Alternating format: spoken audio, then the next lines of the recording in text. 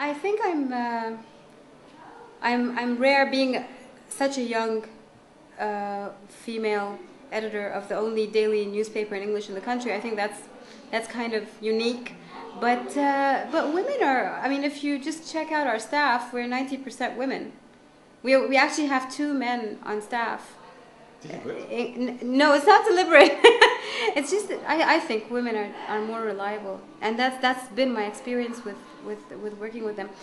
No, correction, we have 3, 2.5, 1 part-timer and 2 full-time staff men.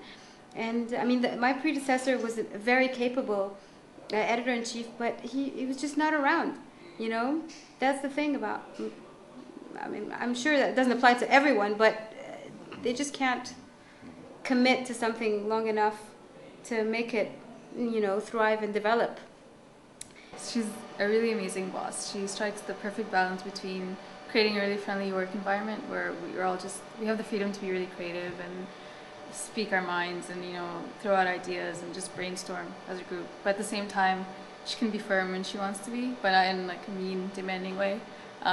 Just so everyone can get the work done, and she creates just a really good combination between like friendly and firm boss. So besides the fact that she has so much experience in the field, she knows exactly what she wants the paper to look like. She has like a vision for the paper, and she helps us all, you know,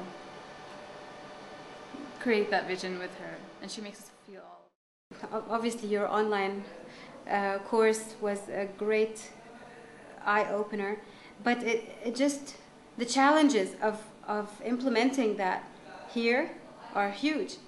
I mean, it's almost impossible to do for many reasons. Partly because you don't get enough as an editor. It's very difficult to find that all-round journalist who can do all these things at the same time, who's have the training to do them, and to afford someone like that. And at the same time, there are also security challenges.